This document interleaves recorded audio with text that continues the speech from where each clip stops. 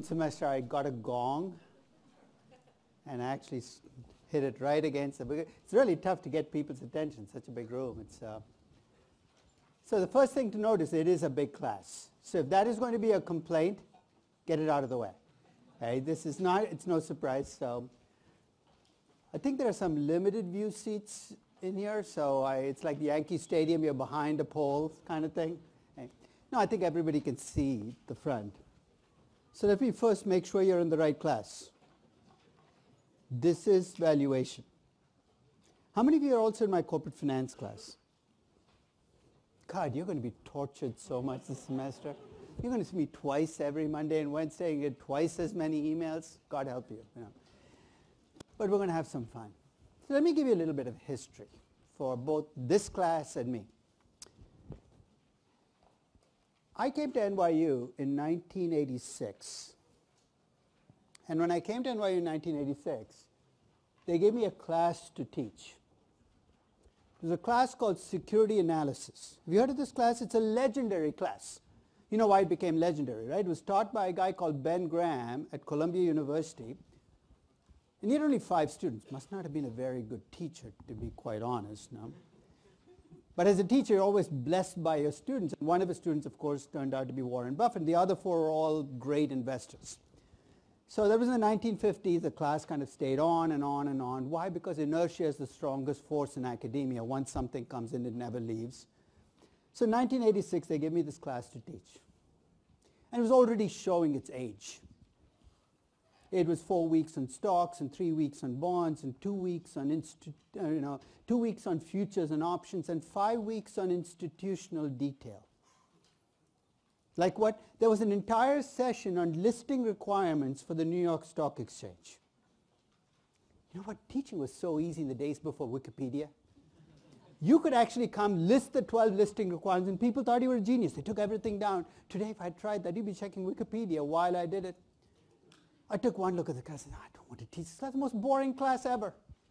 So I went to the head of my department and I said, I don't want to teach this class. Not a great attitude for an assistant professor to take right after you've been hired. But he was a good guy. He said, what would you like to teach instead? I said, I'd like to teach a valuation class. He said, don't do it. There isn't enough stuff in valuation to fill a class. And you know what? He was absolutely right. In 1986, there wasn't enough stuff in valuation to fill a class. There were no other classes on valuation. There were no real books on valuation unless you wanted to go back to the 1950s and use security analysis over and over again. But I really, really wanted to teach this class. And I learned very early in my academic life that if you want to get anything done at a university, the best way to get it done is to do it subversively. Because if you try to get official permission, you know what would happen? A committee would be formed. And once that happens, all is over. Because once a committee gets formed, it meets, and then it has baby committees, subcommittees, sub-subcommittees. They report to each other. There's this incestuous triangle that happens in there. And 35 years later, they'd come back and say, you can teach this class, but which time I'd have been ready to retire. So I said, okay, I'll teach your damn security analysis. I didn't use the word damn, but no, that attitude came through. I'll teach a security analysis class. And I walked in and taught a valuation class. They have no idea what I do in here. At least now you have cameras. In 1986, they have absolutely no idea. I shut the door. I could have been teaching cooking for 15 weeks. Yeah? You know how long it took them to catch on? In 2008. I get a call from the dean's office. They said, we hear you're teaching a valuation class. I said, yes, I've been doing it for 22 years. They said, we don't see it anywhere on the schedule. I said, that's very easy to explain. I've been taking all these other classes you've been giving me and hijacking them and teaching valuation instead.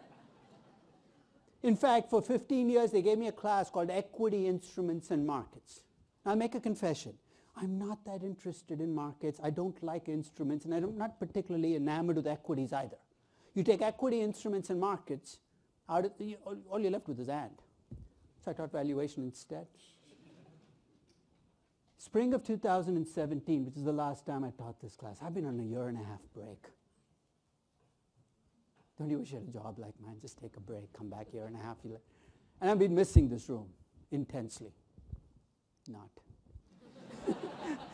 I miss teaching, but not this room. Yeah? Spring of 2017 was my 53rd semester teaching that class. This will be my 54th. And I'll say something about this class that's going to encapsulate how I think about valuation. Everything I know about valuation, I've learned in the course of teaching this class. Notice how I phrased that. The first semester I taught valuation, my syllabus ran only 3 weeks. People came and said, it's a 15-week class. I said, you know what? I've only stuck for 3 weeks. After 3 weeks, something might happen, something might not. I figured out something to keep going, but I was 3 weeks ahead of my class. And over the 53 semesters I've taught this class, things have filled up. So trust me, there is enough stuff now in this class for me to go 15 weeks. But it's in the process of teaching this class that I filled it up. So here's what I'm going to do in today's session. I'm going to set up the class. I'm going to go through the administrative details, with the unpleasant stuff. You know what I'm talking about? Quizzes, exams, grades. I could tell you this usual grades don't matter. It's the learning. Come on, your grades do matter. I know you care. So I'm not going to tell you that. So, but I have to get through that stuff because I want to get to the fun stuff, which is to talk about valuation. So let's get the administrative stuff going. My office is on the 9th floor of KMX, 969. My email address, and that's the easiest and best way to get me, is to email me. So it's right there. My home page is my entire website. It is a little big, so you can get lost. So I'm going to direct you to a part of the home page so you know where to go, so you don't get lost. My office hours are around, I teach 3 classes on Mondays and Wednesdays, all in this room, all through the day. So I decided to keep the office hours on the same day. Why? Because I want to make my life easy. It's that, and if I travel, but basically the best time to catch me is actually not during office hours. It's a strange thing to say. But actually catch me wherever I am in the building. I call this my fair game principle. If you catch me, I'm fair game. So for the next 15 weeks, I'm going to try to keep away from you, and you find me, right? But if you catch me on the street, on a subway, in the restroom, no, restrooms, let's take off, because that would be sexist, right? Only half of the population can find me. So anywhere you find me, I'm fair game. On any question about valuation, and as you'll see, everything is a valuation-related question. The teaching assistants for the class, it's Ugusa and Vikram. They're, I don't know whether they're here. Oh, they're right there. So if you have any questions, you can ask me. I mean, in a sense, don't abuse them, because all the grading comes through me. If I screw up, it's going to be, so bring your quizzes, exams. If you have a problem with the grading, bring them to me. But as we go through the semester, I'm going to use both of them as resources, especially if you are stuck on stuff that needs kind of basically things that you need to revisit from previous finance classes. So let's get the show on the road. Don't look at this because I'm giving away my answer. So I'm going to ask you a question. Let me go back to the previous page. I don't want you to read what's on the slide. So you ready? Here's my first question for you. You're saying already questions? Hey, let's get started. Is valuation an art or a science? How many of you think it's an art? Okay, how many of you think it's a science? Okay, I'm going to pick on you. Okay? And it's going to be easy. Let's pick something that there's no question about it being. Is mathematics a science? Yeah. In fact, it's the only pure science. Mathematicians are convinced that the rest of us are imposters. So let's think about what it is about mathematics that makes it a science. What is it about mathematics that makes it a science?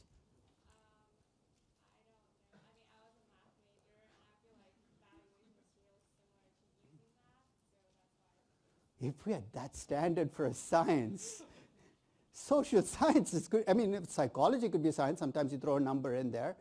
Medicine could be a science. But what is it about mathematics? Not just the using of numbers. It's something more in mathematics, right? What is it about mathematics that makes it a science? Yes? There's always one right answer. In other words, it is absolutes. What's 2 plus 3? It's not a trick question. It's 5. No matter where in the universe you do it, instrument you use. You could use a calculator, computer, a supercomputer. Mathematics, if you get the inputs right, the outputs right. And if you get the output right, then you must have done something right. If the output's wrong, something's wrong. So mathematics is a science because if you get the inputs right, you get the output right. Physics is mostly a science, right? If we all gathered together, went up to the top floor of the building, 11th floor, we managed to get one of those windows open, we all jumped out. I'm not suggesting mass suicide or something, but we don't fall in the order of our IQs or where we are in the corporate hierarchy or what our GPA is. We just fall. The laws of gravity are the laws of gravity. Physics is mostly a science. If the essence of a science, you get the inputs right, you get the output right. Now let me get back to you. Is valuation a science? What's the question I'm asking? If I get the inputs to valuing Apple right, am I going to get the value of Apple to be right as well? There's zero chance of it happening. I can get every single input right and be horribly wrong. You're saying, that is so terrible. Get used to it. In valuation, you can do everything right and be horribly wrong, and it's not your fault. Whose fault it is? The universe keeps moving. It throws shocks at us, surprises. Valuation has zero chance of ever being a science. So those people are holding on to hope. One of these days, we're going to have stronger models, more data. It's going to be, let it go. Valuation is not a science. So it must be an art, right? So let's take something where there's no debate about it being an art. Is painting an art? Not painting your house, but I'm talking about painting portraits, painting. Yeah, absolutely right. I remember taking my oldest son when he was 8. He's now 29, so it's a long time ago, to a Picasso exhibit that was going through the Met. So I wanted him to get a little culture. I'm so uncultured, let him at least get some culture. So I take him in, a 30-minute, that's about how long he could last. And we come out and say, Ryan, what do you think of that? He said, Dad, I wasn't impressed. I said, what do you mean? That's a Picasso exhibit. He said, this guy can't get the nose in the right place. You notice about Picasso's? The nose out of the side of the head, the top of the head. It's almost like he was either drugged or drunk, which is probably true anyway. The essence of an art is you're either born with it or you don't have it. Art cannot be really taught. I mean, there are all these paint by numbers books you can get and say, I'm going to do something that looks just like a Picasso. Try it out. You're not getting 150 million for your paint by the numbers. The essence of an art is you really cannot teach it. Thank God. Valuation is not an art. Because if it were, I wasted 32 years of my life and 54 semesters trying to teach something that cannot be taught. So it's not a science. It's not an art. What the heck is it? I'll give you the word I used to describe valuation. It is a craft. I'll give you the analogy, the discipline I think comes closest to valuation, cooking. Let me ask you a question. How do you master cooking? You could do what my daughter does. And recently she would watch the Food Network. She made it a spectator sport, chopped, one show after the other. She couldn't cook a lick, but she could tell you in the abstract how to make a souffle. She'd seen it so many times on TV. But you don't learn cooking by watching TV, right? You don't learn cooking by reading cookbooks. You learn cooking by cooking. And the first time you cook, what happens? Disaster. I still remember the first time I scrambled eggs. Nobody told me I was supposed to spray the damn pan. I finished scrambling the eggs. They looked really good, but they wouldn't come off the pan. Pan and eggs went in the trash can, but I learned a very important lesson. Always spray the pan before you put the eggs in there. You learn cooking by doing. And if all you do is scrambled eggs from now through eternity, you'll get really good at scrambling eggs, but that's the only thing you can cook. You learn valuation by doing. You know what that means, right? The next 15 weeks and 26 sessions are in a sense wasted because you're going to watch me talk about valuation. If you really want to learn valuation, you've got to pick a company and value it. You're saying, I don't want to do it? You have no choice. I'm going to make you do it. But it's going to be only one company. Your learning is just going to begin during the course of this class. You want to get better at valuation? Don't come and ask me what classes should I take after this one. Just pick another company and value it. Pick a third company and value it. I value about a company a week.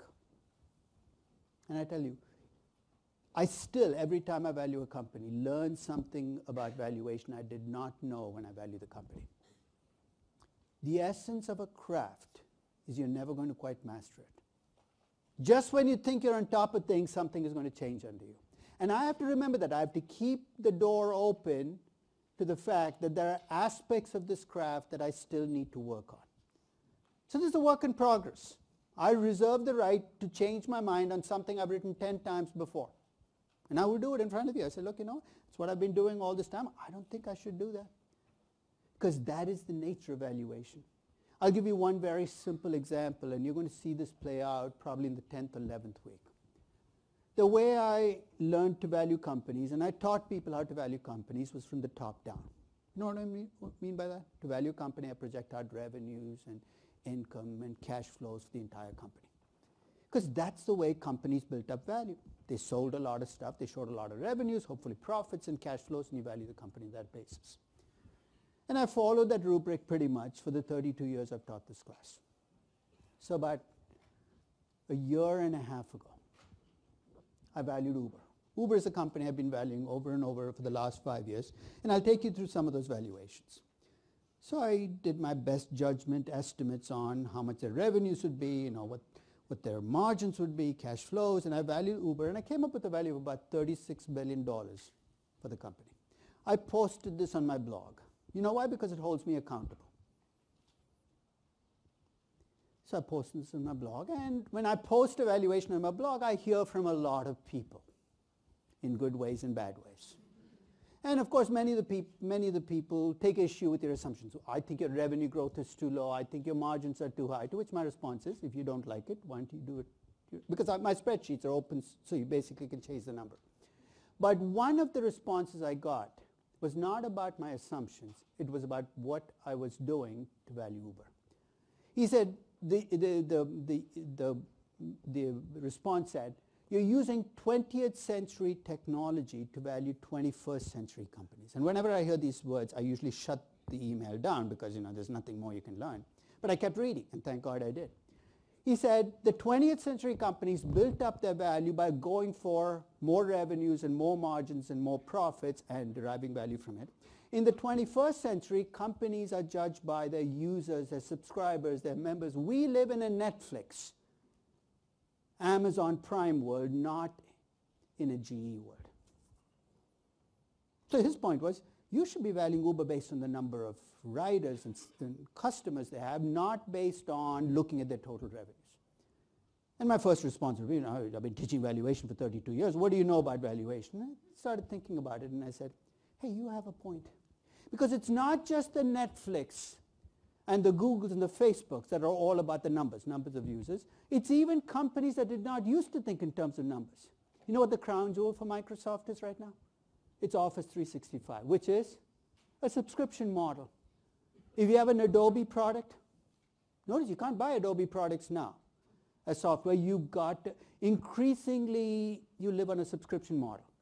Just last month, I bought an AMC Movie Pass. You know how that works?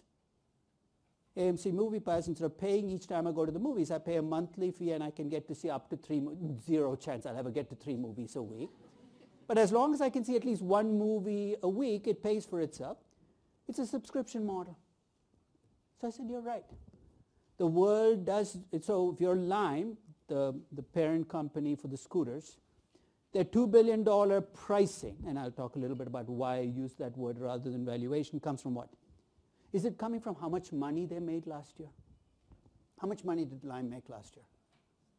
I don't even think they had revenues, to be quite honest. They were giving stuff away for free. This is a company where, if you looked at the financials, they look abysmal.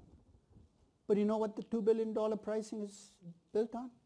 The number of people who are using those scooters in different parts of the country. It's a numbers game. So I said, you're right. But the problem is not with the tools that I use, because his point was discounted cash flow valuation is the problem. What does discounted cash flow valuation say? The value of an asset is the present value of the expected cash flows. It's agnostic about whether the asset is a company or a rider. So here's what I did. I took a Uber rider and I valued a rider to Uber. Based on what? Based on cash flows, risk, and growth. This isn't rocket science. I valued a rider and then I valued the additional riders I go for because they're adding new riders, and I value the company from the rider up. It's the best 2 weeks I've spent I spent that year because I developed an architecture for valuing users, subscribers, and members. And you're going to see this play out when I value Uber. But if you go to my blog, I used to value Netflix and Spotify, Amazon Prime. I now have a technology I can take anytime somebody talks about users. I can cut through the crap and say, okay, you have lots of users. Let's see how much they're worth. Because let's face it, you can have lots of users and it'll be an abysmally bad business, right? Like what? You guys read about MoviePass? The people who created this company should be rounded up and prevented from ever starting another business. It's the stupidest business idea you can think of. Anybody here buy MoviePass? You should, because they gave away stuff. This is like Starbucks saying, for $10 a month you can have as many venti cappuccinos as you can have, as you want.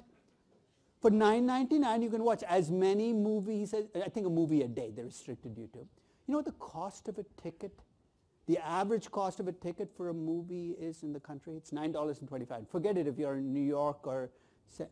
So one movie covers the entire subscription. Is this a great deal for moviegoers? Absolutely. But how do you build a business model by charging $9.99? So I was curious, how stupid can you be to build a business? So I kept watching out for the CEO of the company, who was, I think, certifiably insane or stupid or whatever it is. And this is how he justified it. He said that the average American goes to only 6 movies a year. You see the logic that's going to flow out from this, right? Average American goes to only 6 movies a year. If we can charge $9.99,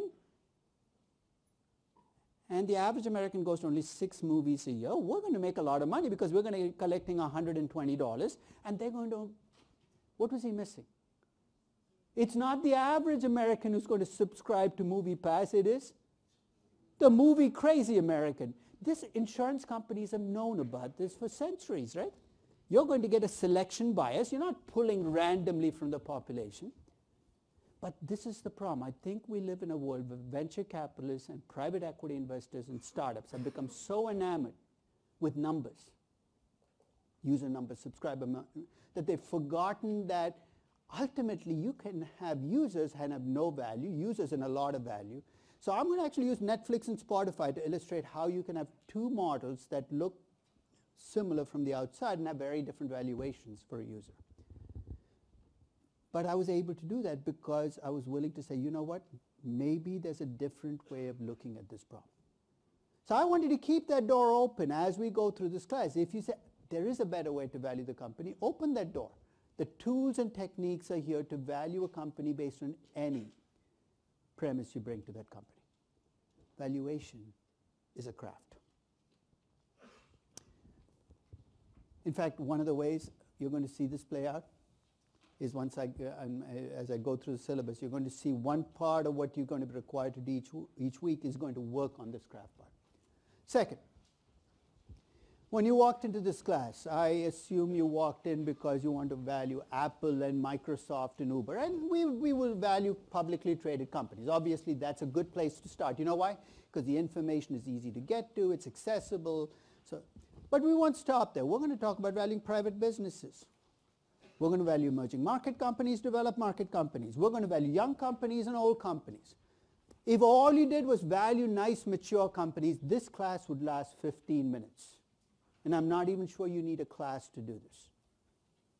Valuation really is about dealing with, in the way I describe this in valuation, for every rule there are 100 exceptions. So basically you've got to be flexible, you've got to be adaptable, and we're going to be adaptable and look at all kinds of companies. We're going to look at valuation through the eyes of investors, which is a logical place to start, but we're not going to stop there. We're going to look at valuation through the eyes of acquirers, through the eyes of managers, and see what might be different in valuing a company through the eyes of the managers. You know what the biggest difference is?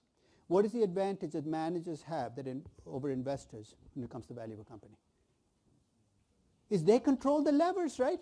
If you're an investor investing in a company with no debt, you can sit there and put a target debt ratio if you feel like it, but let's face it, this is not your company. You can't change things just because you think they're better. But if you're a manager, you can change the way a company's run. In fact, this is where valuation and corporate finance kind of come together, because to me, corporate finance is valuation in a dynamic setting where I can stop and say, hey, this isn't the right way to do things. This might be a better way. What effect will that have on value? We're going to look at valuations from all kinds of all kinds of different viewpoints to see what will be different. And we're not going to stop there. I'm going to draw a contrast, and you're going to see this in the next slide, between valuing something and pricing something. Value and price are words we use interchangeably, right? But they're very different concepts with very different meanings and requiring very different tools. What determines the value of a company or an asset? You don't need to do no valuation to answer this. What are the three things that determine the value of an asset? Cash flows, growth, and risk. We can dance around this as much as we want. We can develop discounted cash flow models, but the value of an asset is driven by cash flows, growth, and risk. And the tool you might use might be discounted cash flow valuation.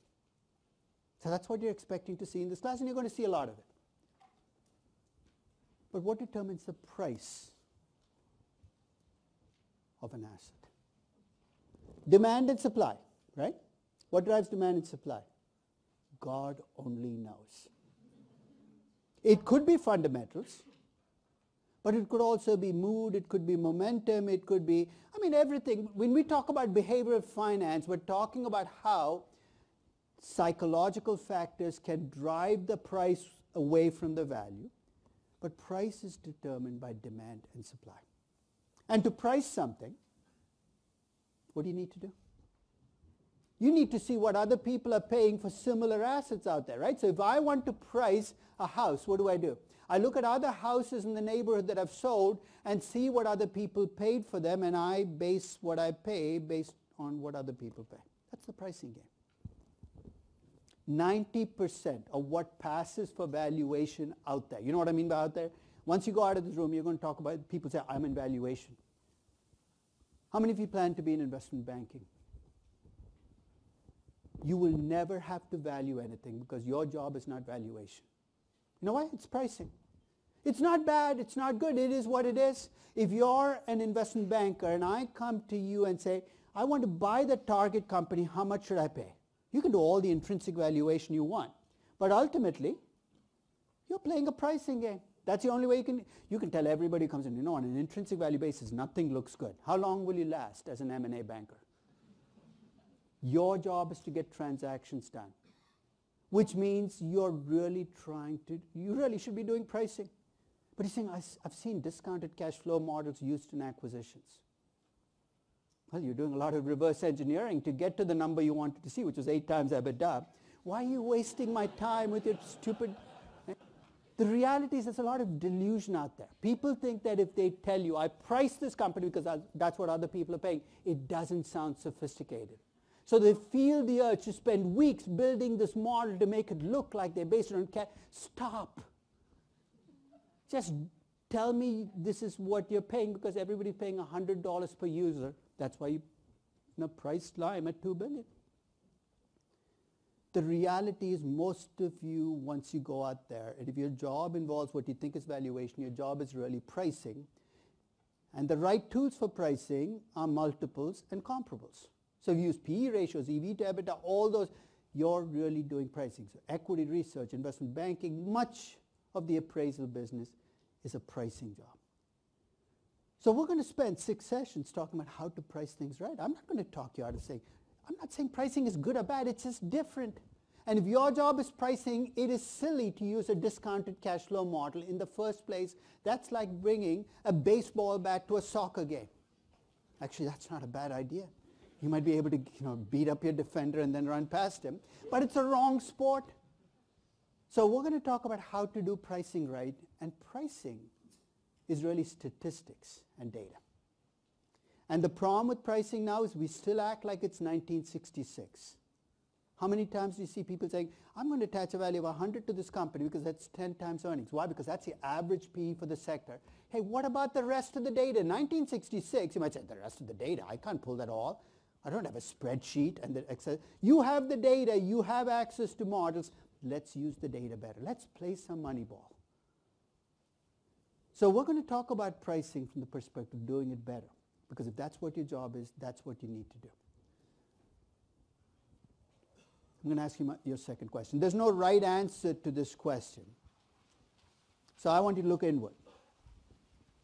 If I asked you to describe yourself as a person, would you more naturally describe yourself as a storyteller or a number cruncher? Think about it for a moment. What comes more easily to you, telling stories or working with numbers? You don't have to tell me because, as I said, there's no right answer. You say, how would I know? You've known for a long time. I knew when I was 12, right after my first English literature class. I was asked to read Moby Dick, and I did. I was a good kid. I came ready for a discussion of whales and captains. And 15 minutes in the class, I noticed nobody was talking about the whale. So I put up my hand and said, when are we going to talk about the whale? And I remember what the instructor said. She said, there is no whale. I said, what? Did I read the wrong book? I distinctly remember this big fish all the way through the book. She said, it's a metaphor. My jaw dropped. And the rest of the class was hidden meanings and things I didn't even know had a meaning in the first place. I was sitting there saying, really? That's what Herman Melville was thinking when he wrote that? And I remember coming out of that class with a singular conclusion. I said, never again am I going to subject myself to that kind of bullshit. And the rest of my high school life was laid out for me. I avoided the literature classes like the plague. It was Algebra 1, Algebra 2, Algebra 3 out of high school. Then I went to college, and these were the good old days. In the good old days, you didn't have this crappy core curriculum they make you take. You know what I'm talking about? For the first 2 years of college, they make you take all these classes you're not in the least bit interested in. Why do I need to take a history class? It'll round out your education. That's a lie. It's really to keep the history department employed. Those days, you could take numbers class, numbers class, numbers class, numbers degree. An engineer, a mathematician, a scientist, an accountant, a banker. How many of you are numbers people? Okay. You got a numbers job. And you know why you're back here, right? Because after about 4 years of entering numbers in spreadsheets, you got sick and tired of doing this, so you quit and you came back to business school. Okay. But in that same class that I walked out saying never again, there were people who were eating this up. They loved the hidden meaning stuff. They're the poets. They're like my youngest son. He writes poetry. Very good poetry, I've been told. He showed me his first poem. And I don't think he's going to show me anymore. He said, Dad, what do you think? And I looked at the poem, and I was giving him constructive criticism. I said, you know what? Aren't the words supposed to rhyme? Because my vision of poetry got stuck when I was 6 in nursery rhymes. He gave me a look of total contempt, said, Dad, you're not a poet. And I said, you're right. So you took literature 1, literature 2, literature 3, literature X, graduated, went off to Yale to become a history major. Then you graduated. Then you discovered that even Yale history majors don't get paid very much. After about 4 or 5 years of poverty wages, you decided to quit, and you're back in business school too. So you got the number crunchers, you got the storytellers, you're all in here. And my guess is you're not sitting with each other. There's something about, there's almost a tribe. The number crunchers all hang out together, the storytellers, and you can't understand each other. You don't even know what the other side is talking about. And right now, the number crunchers think they have the upper hand here, right? See, this is a valuation class. What the hell are you guys doing in here? I'm going to let you in on a secret that's been hidden in valuation. You know what the secret is? Evaluation can never just be about numbers. If all you have are numbers in a spreadsheet, please don't call this evaluation. You've gone through a modeling exercise and you've created a great spreadsheet, but it's not evaluation. If all you can do is tell me big stories, great, but it's not evaluation. A good valuation is a bridge between stories and numbers. Sounds fancy, right?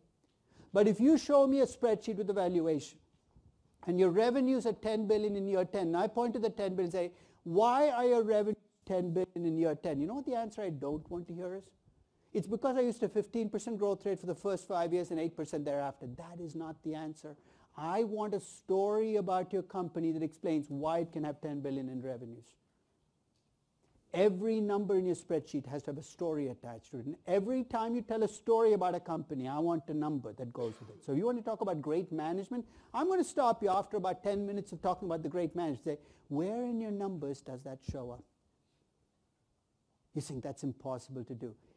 I don't care how big and qualitative your story is. I view it as a challenge to find a number that goes with it, because if I cannot find a number, I can't value it. So I'm going to give you my end game, because left to yourselves, you're going to kind of hang out with people just like you, and you're all going to be convinced that your side is the right side. Because we all operate under our own delusions. Number crunchers think that they have a monopoly on precision and being objective. Storytellers think that they have the monopoly on being imaginative and creative. So here's my hope for this class. By the end of this class, I hope, if you're a storyteller, that you develop enough comfort with the numbers that you become a disciplined storyteller. Because the problem with storytelling is it's so easy to cross the line into fantasy land.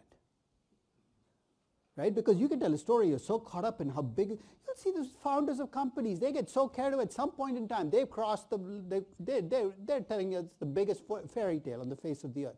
I hope you develop enough. So I'm looking for disciplined storytellers.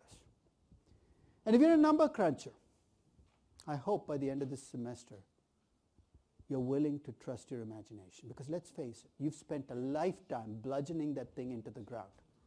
You've been told, if you tell a story, that's a sign of weakness. I'm looking for imaginative number crunchers or disciplined storytellers. You know which group I'm going to have more trouble with? I've taught this class, as I said, 53 times. So I've run this experiment 53 times. Every single semester, which group do you think I have more trouble with? Getting number crunchers to let loose on their imagination, or storytellers to get disciplined? The number crunchers. You give me 100 history majors. I can teach you enough valuation that you're going to be off to the races tomorrow.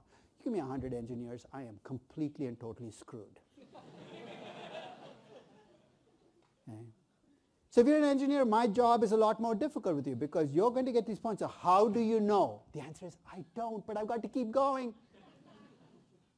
How do I know I got the right answer? You don't, but it's going to be okay. It's a psychological war you've got to fight and win, because you're going to see, and don't worry, it'll happen in its own course as you value companies. Finally, I told you that this valuation, that telling a story, that this is the biggest secret in valuation. You know how big a secret it was? For the first 6 years, I taught valuation. I didn't know it. I taught valuation as a number cruncher did, which is, when in doubt, put up an equation. If you're still doubtful, put up a second. If you're still doubtful, make them simultaneous equations, solve for it. You feel much better about the whole process.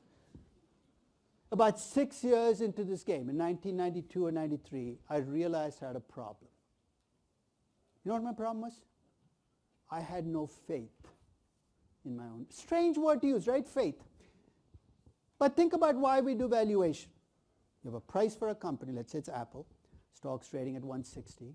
You value the company at 200. What should you be willing to do? Buy it, right? What does that require? Faith in two things. Faith that you have a value that you can live with, and faith, what's the second faith you need? That the price will adjust to the value, right? You're saying, why are you using the word faith? Because if you ask me to prove that my value is the right value, I can't prove it. If you ask me to prove that the price will move to the value, I can't do that either. So think of this almost like church. there is a God. You will get there eventually. But in a sense, that's faith. And that's something I can't endow you with over the next 15 weeks. I'll tell you something. My faith is not absolute. You know what it would be, might not be? My faith is tested all the time. I bought NVIDIA at 142 at the end of last week. Early in the week, you know what happened in NVIDIA? It came out with its annual, its earnings report, announced that China's sales had dropped and Bitcoin people were jumping off roofs, and their sales had dropped. The stock dropped $10. It went from 140 to 132. You know what that is? That's a market knocking on my door saying, do you still have faith? And I said, yes. But next week it would go to 120, market knocks again. Do you still have faith? You see why it's so difficult to invest in the abstract, but to do it in the real world? Because a lot of people, the third time the market comes knocking, you're going to say, you know what? Maybe I screwed up. So I'm going to take you through the process of how I got to my faith. And I'm not saying you will get to the same faith. Maybe you'll end this class saying, I have no faith. I'm going to just invest in an index fund. That's perfectly okay. But faith is so key to valuation that it's something we need to talk about more openly. Why, when you value a company, are you willing to take a stand? Because you're not willing to act on a valuation. I don't see the point of this. So I'm always, so when I value companies on my blog, and one of the critiques, in addition to people taking apart the numbers, is I'll be accused of being an academic, which is not a good word, the way it's phrased. So you're an academic. And I don't even understand that. I actually act on my valuation. There's very little that's academic because, the reason I value companies is I want to act on them. So as we go through the next 15 weeks, I'll value companies in real time, and I will tell you, but you will have no way of knowing whether I'm lying or making this up, that I bought the stock or sold the stock. I'm not doing this because I want you to do the same thing. You don't have enough money to push the price in the right direction. I can't do the front running. I'll do that on CNBC maybe, but that's, no, actually I won't do that either. No, but I'm going to do this because I need you to see when I have enough faith to act and when I don't. And when I don't act, I need to tell you why I'm not acting. What is it about my valuation that's making me uncomfortable? Because knowing that will, and to people who say, I'm invited sometimes to go to Omaha. You know what happens in Omaha every year? It's value investing Woodstock. Instead of people with long hair singing rock, it's usually 70-year-old value investors who come out there and they worship at the altar of a 92-year-old with impulse control and an 89-year-old who makes Yogi Berra look clear and precise. But every year, in Omaha, they invite people for whatever reason. I end up being on the invitee list. And when I said this, they said, "But you need absolute faith if you know." And I said, I told them about an episode from 40 years ago when I heard Mother Teresa talk. I noticed she was giving a talk, and she said, "Every day, I wake up and I question the existence of God." And I said, if Mother Teresa can wake up at the age of 75 and question the existence of God, I can wake up and say, did I make the right decision with NVIDIA? It seems like a much smaller question. Right? But to me, the essence of faith is you have to be open to have it tested, because otherwise it's not faith, it's just dogma. Okay? So keep that in mind as we go through this class, because those themes will come back over and over and over again. They underlie so much of what we do that they might be actually more important than knowing what equity risk premium to use or what beta to use. This, I think, is the bigger issue that you have to deal with when you invest. So here's the structure for the class. We're going to spend the next 2 sessions setting the table. Next session, I'm going to lay out all the different ways that you can put a number on an asset, and there are not that many. There are only 3. So I'll set the table. Then the next 8 sessions are, in a sense, going to be going back and making sure you remember your basics. Things like how to estimate discount rates, cash flows, growth rates, all those inputs. And during those sessions, you're going to get really impatient, because I'm not going to value a single company. I'm going to take pieces of a company and do it. You say, when are we going to get to valuation? Until you do the hard work of getting the inputs right, let's not jump into valuation. Because once we get the inputs right, in 4 sessions. We're going to value company after company. We're going to spend about 10 minutes valuing each company. So basically in those 4 sessions, we might value 40 companies, ranging from young companies to mature companies, declining companies, distressed companies, growth companies, emerging market companies. So I'll go all over the globe, essentially to illustrate that the process of valuation doesn't change just because you're valuing an Indian family group company as opposed to a US entertainment company. Then in session 16 to 19, I'm going to talk about pricing, different multiples, how to use them right, how to make better use of the data we have. We have access to incredible data. We throw away so much of it. How many of you sold back your statistics textbooks the minute that class was over? Go buy that book back. Unfortunately, statistics, I think, does the wrong thing. They do stupid things like what's the correlation between how much you eat and what you weigh. Let's stop with the absurd, stupid, obvious questions. Imagine how much more exciting statistics would be if we took all 43,000 publicly traded stocks and asked the question, hey, based on the data, which ones are most underpriced, which ones... It'll actually make the statistics actually worth its while. But so much of pricing is statistics and revisiting basics. Some of you will be a little frustrated because you really didn't get that regression stuff in the statistics class. In this class, we're going to make it applied. We're going to talk about why regressions are a good tool to have if your job is picking stocks.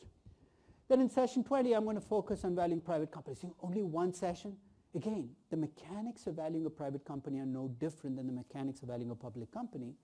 The inputs are a little messier, and the owners are often fully invested in a single business. So we're going to adjust for that, but we're going to talk about how to make those adjustments. And we'll also, in session 19, do what I call asset-based valuation. You know what I mean by that? If you ask me to value GE as a company, one way to value it is look at the whole company, look at the revenues, the operating income, the cash flows, and value the whole company. You know the other way I could value the companies? I could take each of the 6 businesses, and thank God it's only in 6 businesses. It used to be in 26 different businesses. Value each business separately and add up the valuation. It's called sum of the parts valuation. And this is where I'm going to talk about valuing users and subscribers. I can value Netflix from the top down, looking at revenues, margins, cash flows, or I can value a Netflix subscriber on the bottom up.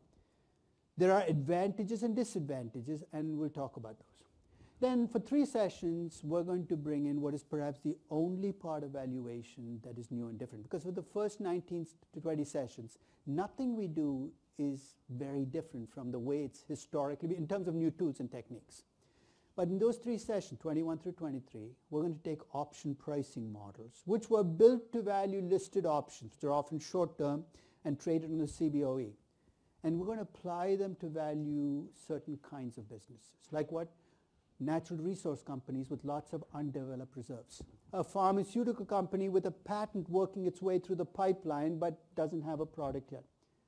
It's a scalpel and it should be used selectively. You can't use it everywhere, but it's a useful tool to have with certain kinds of companies. Session 24, we're going to talk about valuing target companies and acquisitions. You're saying, is the rules different? Actually, the process is going to be the same for about 90% of the way, but then you bring in the 2 words that you often see in mergers that tips the scale. What are the 2 words? Control and synergy. And we're going to do it right. We're not going to add a 20% control premium, whatever other crap bankers do. We're going to value control. What's the value of control? And we're going to take synergy head on and say, what is synergy and how do we value it? And then I'm going to end session 25, I'm going to bring corporate finance and valuation. Because the first 24 sessions, we're going to be passive. Passive in what sense? When you value a company, if it has low debt and it takes bad projects, we say, I'm going to value it as if it has low debt and bad projects. In session 25, I'm going to open the door, let you into the company, and you can run the company differently. So I'm going to talk about what can you do to change the value of a company. And session 26 is the grand finale. And we'll talk about what's going to be in the grand finale in a couple of minutes. This is too late because it was your preseason prep. But if you've been reading my emails, you got this preseason prep way back about 2 weeks, 3 weeks ago. Basically, these are the tools I hope you can bring into the class. It's not too late to catch up on them. The first is, I'll say some terribly mean things about accounting, and I'll mean every word of it. But unfortunately, all of our raw data comes from where? Accounting statements. We've got to think like accountants. And that's a scary thought. Because you've got to get out of that mindset really fast or it'll eat away your brain cells. But we have to understand, how do accountants treat different items, because that raw data you're going to use in valuation has to be adjusted. Second, some basic statistics. Do you know what variance is, what a covariance is, what a regression does? I'm not going to ask you to run a regression, but I'm going to ask you to be able to read a regression. Let's face it, nobody runs regressions anymore. You have tools that do it. Excel does it. You've got SPSS that does it. Minitab does it. But you need to be able to read regressions. Don't worry. This is the basic stuff so that you can use statistics to do your pricing.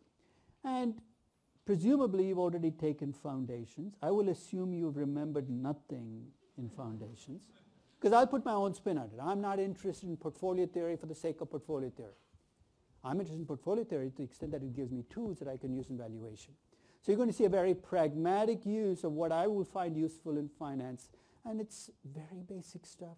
That first session you have in finance, present value, is perhaps the most useful class of the entire, because in a sense, 80% of finance is present value. I mean, the rest of the class is about getting the cash flows and getting the discount rate, right? So if you still are struggling with the present value of an annuity, win the struggle.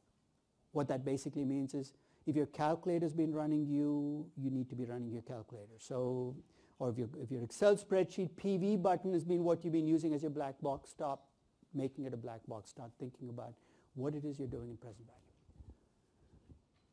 I will take over your life for the next 15 weeks.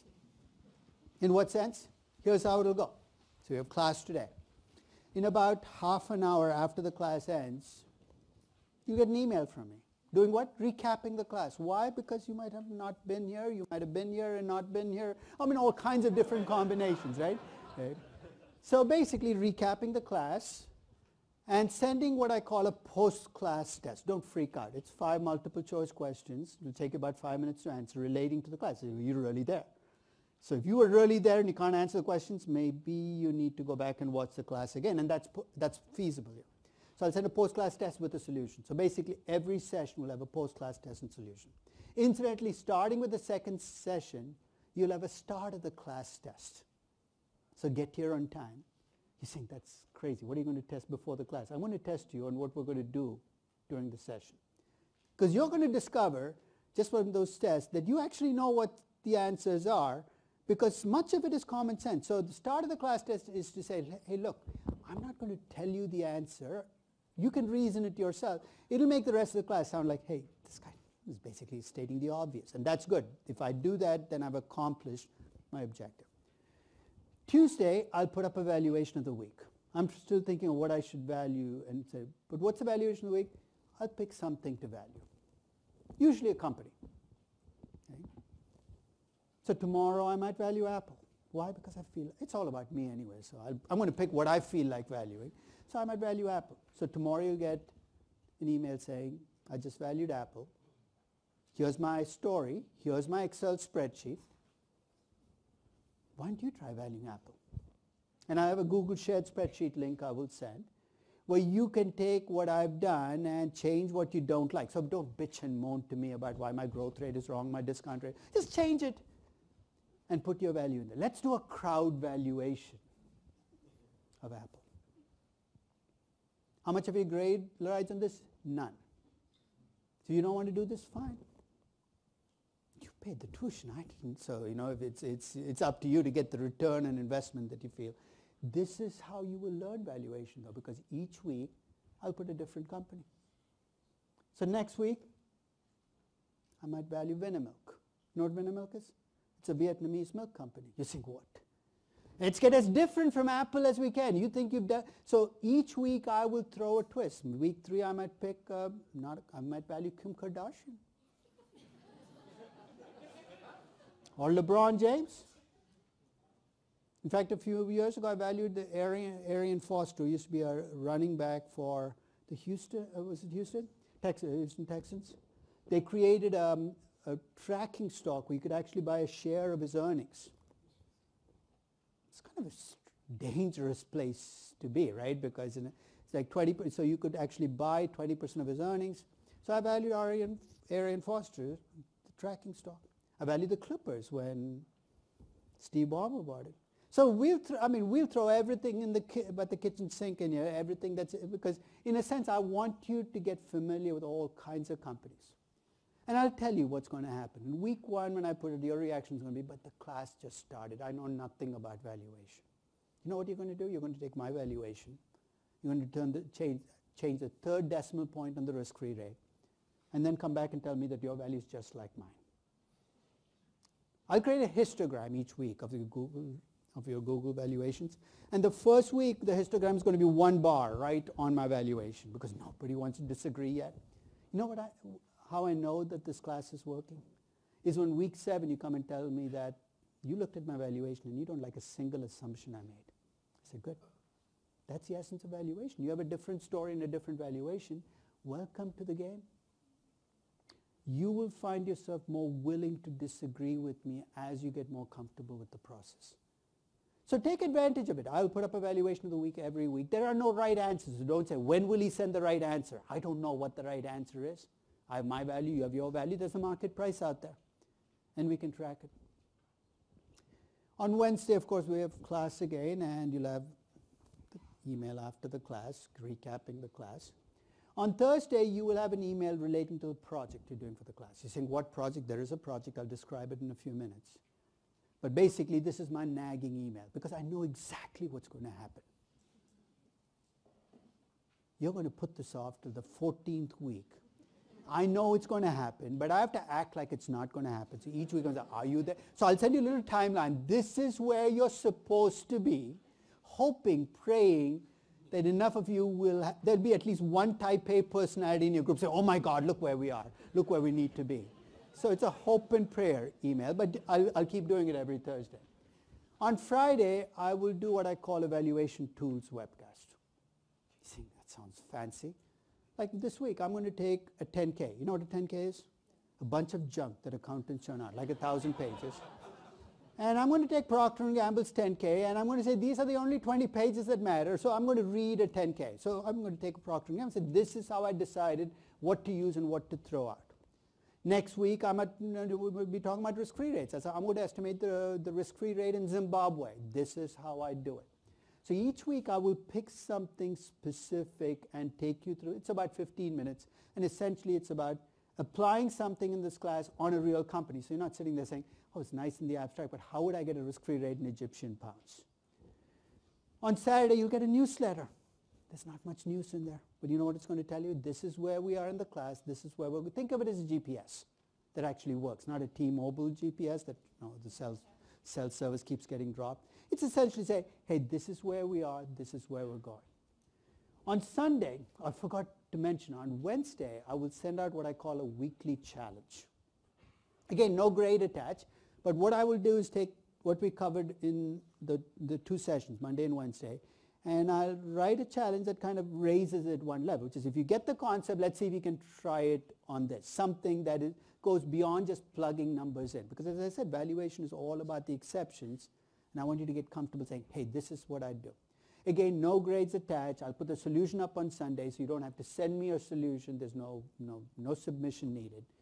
A lot of this, I'm going to assume that you will take what you need to. So this, people have described this class as trying to drink out of a hose because there's so much stuff. You will pick and choose. So I will assume that not all of you, that most of you will not use most of the stuff, but some of you will. So I want to at least give you access to things if you choose to go that extra step. And Sunday, I will put up my weekly challenge solution so that Wednesday, Sunday link will go through the entire semester. Very few rules about this class. One is, try to be here and try to be on time. But I'd rather that you be here than be on time. So if you're running behind, I'd still rather that you show up. So I'm not one of those people who's going to pick on you. You were 25 minutes late. Where were you? Hey, life happens. I understand.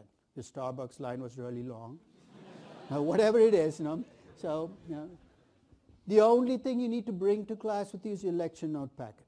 I've been bombarding you with how to get it. There are 2 ways you can get it. One is you can download the PDF. The other is if you feel rich and you want to throw your money away, you go to the bookstore and they'll charge you $25 for the same packet.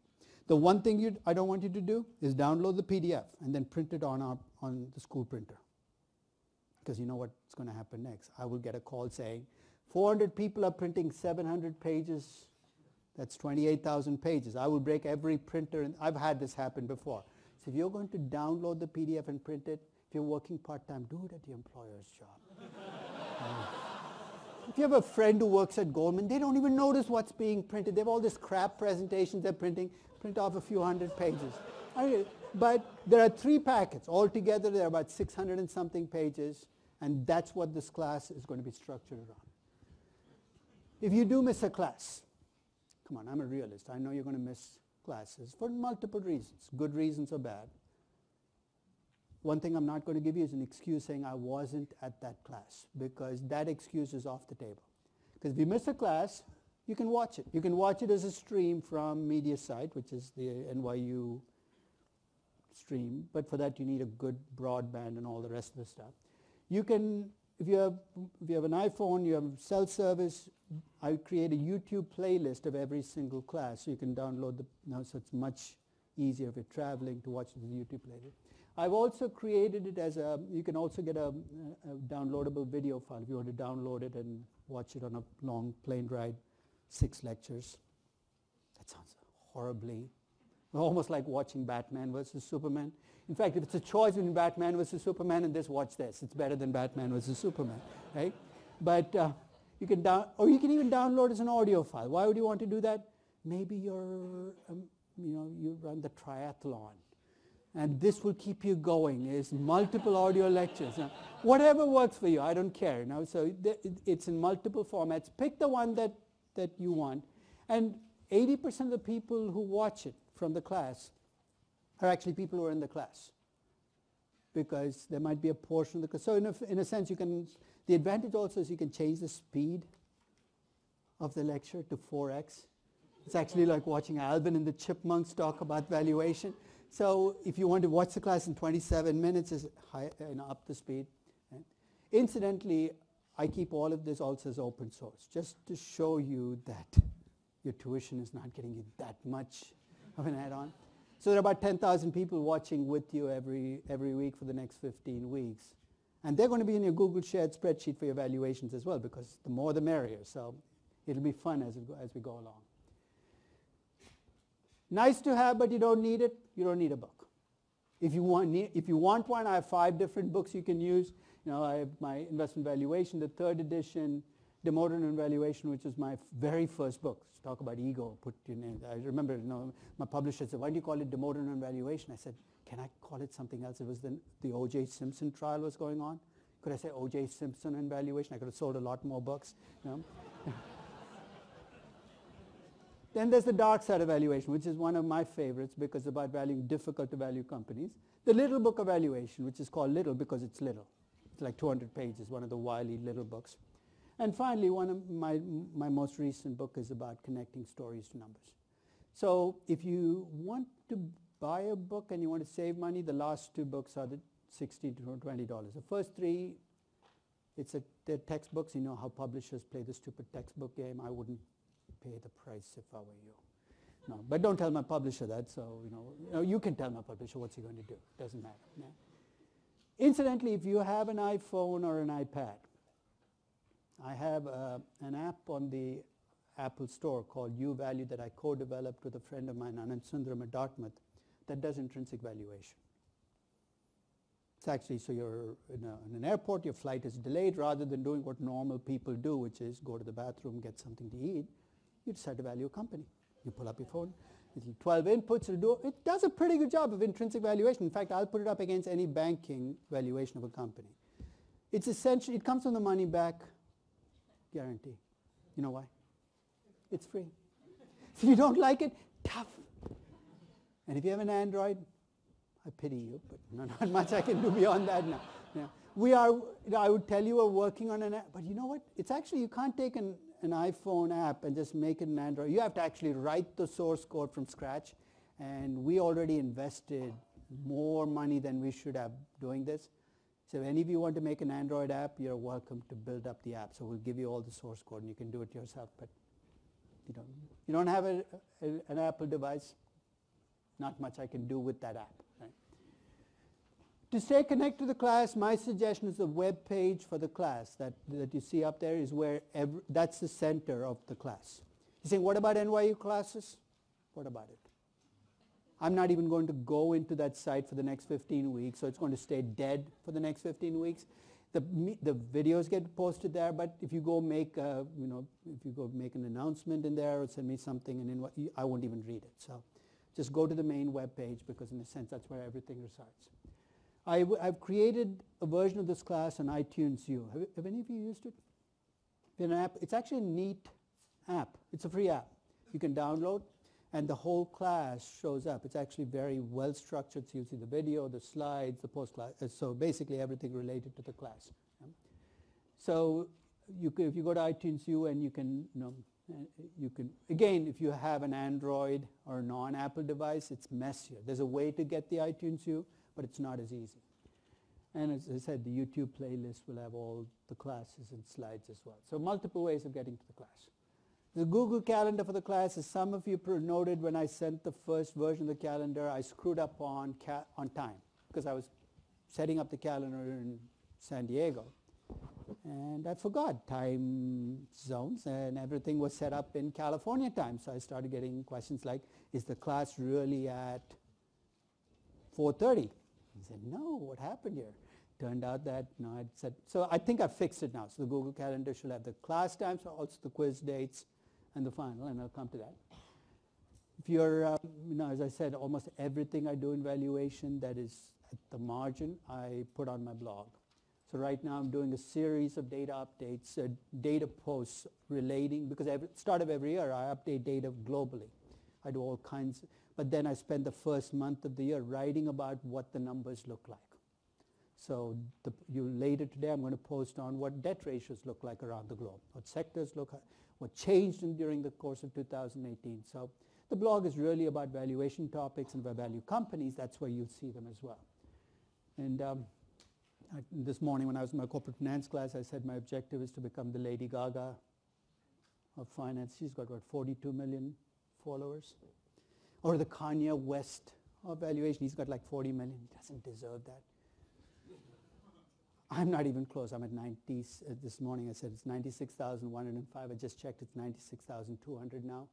I'm shooting 6 digits in my Twitter numbers. So I want you all to follow me and block me, because I frankly don't care if you ever read a tweet, but I'm just going to push purely.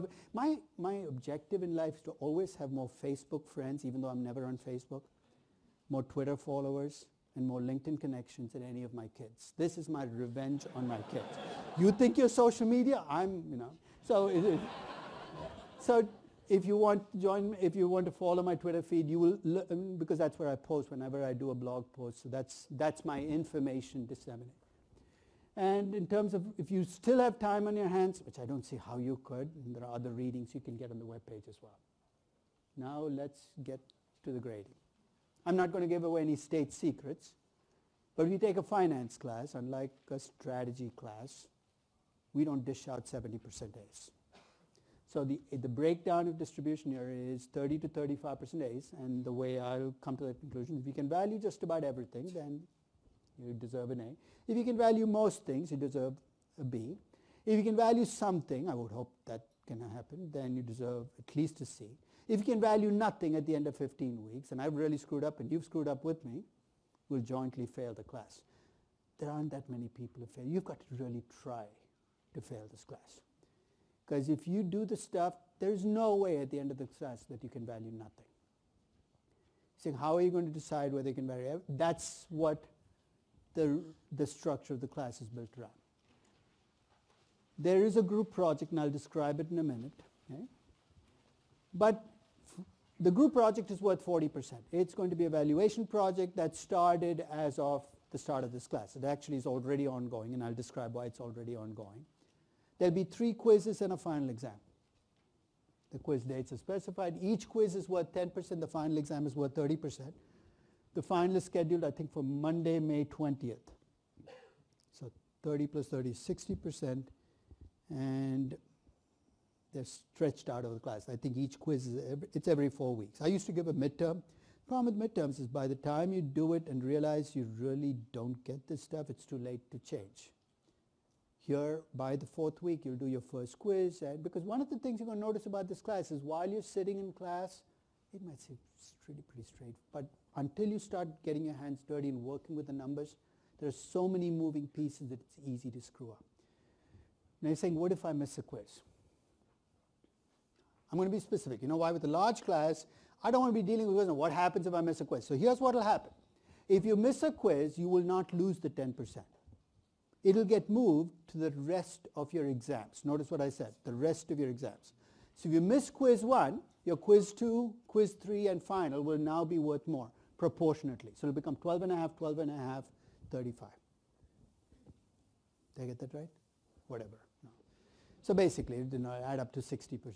If you miss the second quiz, it'll be the third quiz in the final. If you miss the third quiz, it'll go into the final. You know why I do that? It sounds convoluted. You say, why don't you just... Because I don't want strategic quiz missing. Because here's what will happen. If you do really well in the first 2 quizzes then, you'll be tempted to miss the third quiz because it'll wait. So I've been playing this game a little longer than you have. I've seen every trick under the... So basically it's always going to be the rest of the class. The quizzes are open book, open notes, not open laptop. One of these days I will create open laptops and you will dread that day because my quizzes will actually get more difficult. It's open book, open notes. It's not multiple choice. And I will grade your quizzes.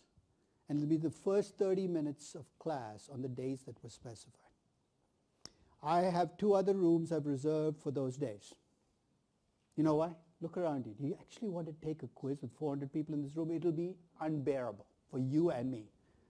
So I've actually got 2 other rooms and about 150 of you will be, and I'll tell you before the quiz. You don't have to randomly decide which room you're in. It'll be based on where you are in the alphabet, and everybody will get one quiz away, whether that's a good thing or a bad thing, however you do it. I'll try to be as fair as I can. But essentially, it'll be the first 30 minutes, and then there'll be class afterwards. Okay. And so open book, open notes, and if you do want to miss a quiz, the only thing I require of you is you tell me before the quiz. I'll be quite honest, you can make up reasons. I've listed out good reasons. You're sick, your spouse is sick, your kid is sick, your dog is sick, the Yankees lost, the Yankees won, the Red Sox, whatever it is. In fact, I'm not going to ask for doctor's notes. I'm going to trust you. Which means that if you really want to miss a quiz, you can miss the quiz, but you need to tell me before the quiz. You know why I need that again?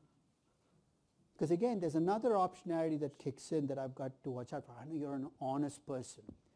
But you sit down and do a quiz and you realize you've done really badly and you put it into your backpack and walk away. Say, I wasn't at when I missed the quiz. I have no way of checking. So this way, if you're going to miss the quiz, at least, so you have until 10:29.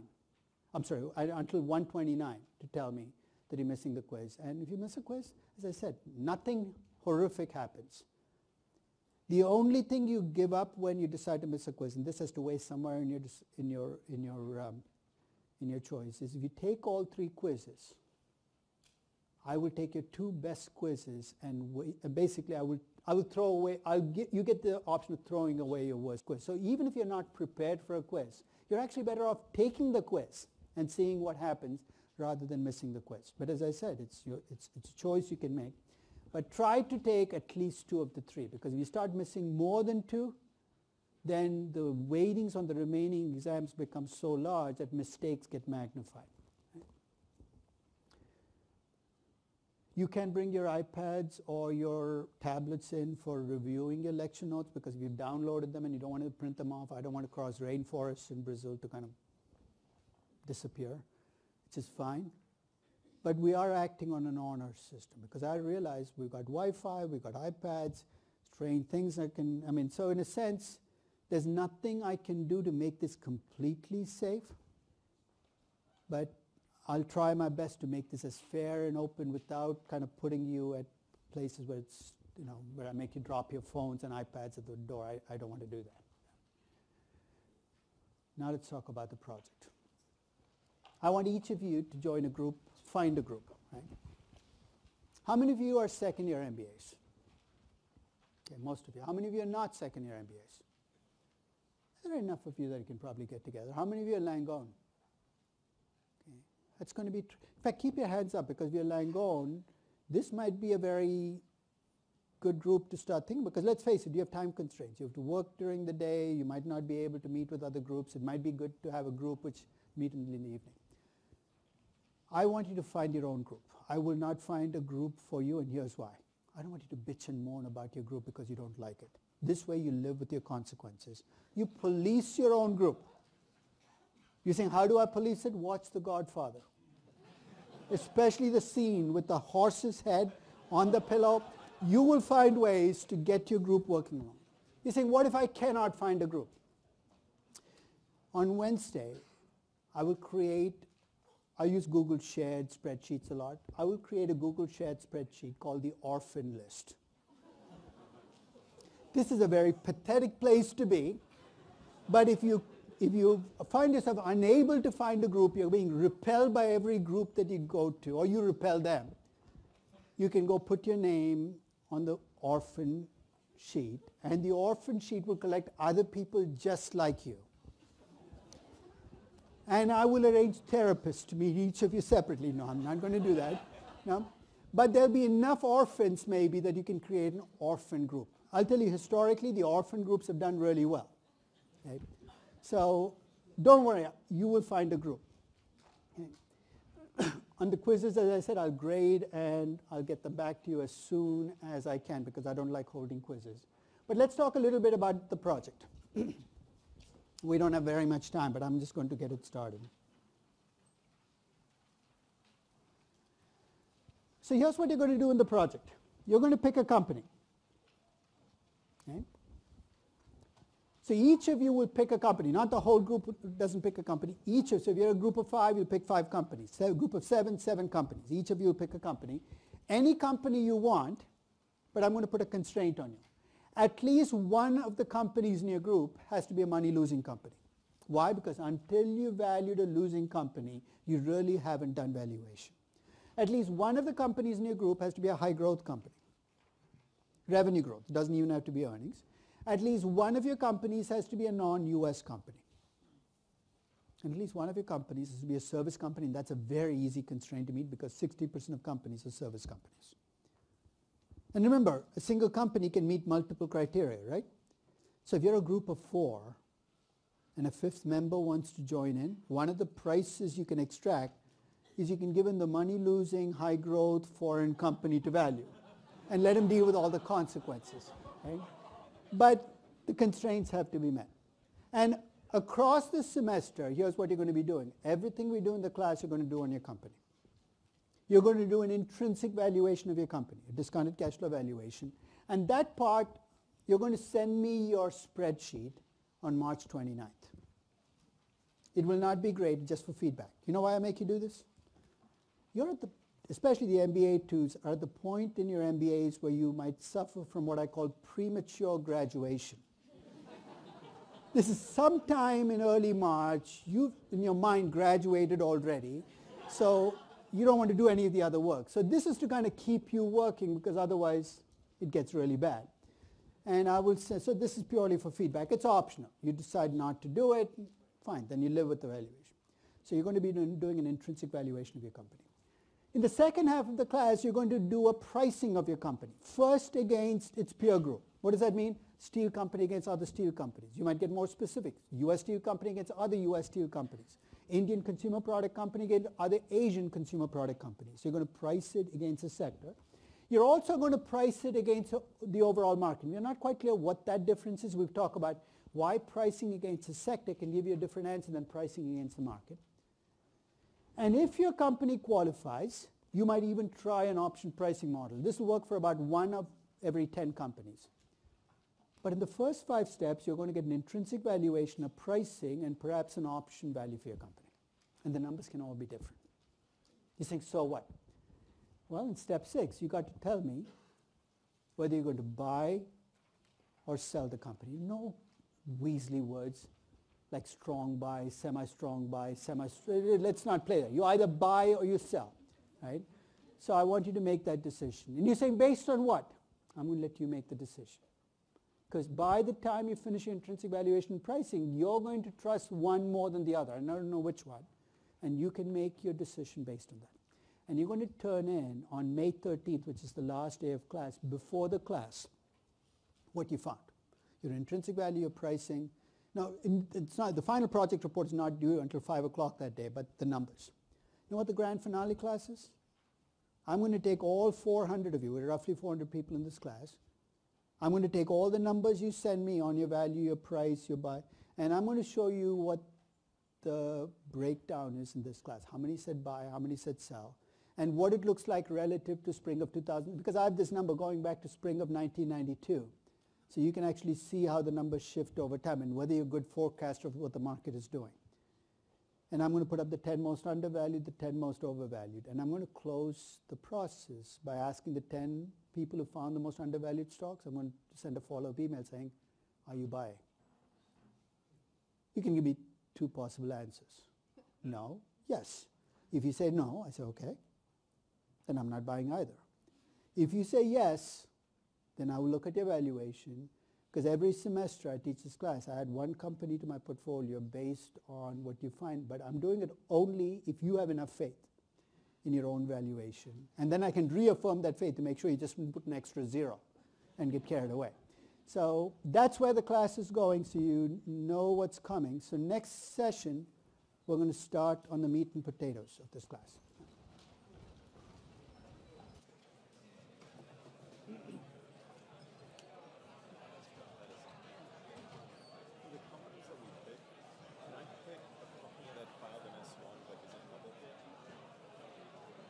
Who you think they're going?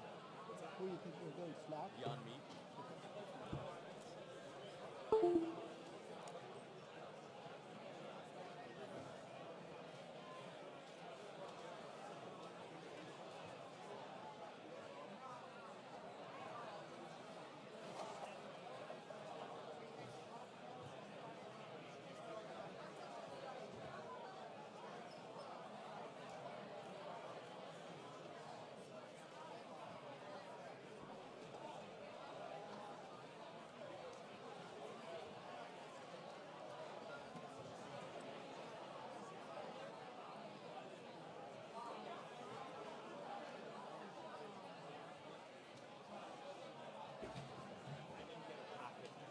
No, this is, I don't have the packets that were handed out. This is a different packet. It's 2 packets.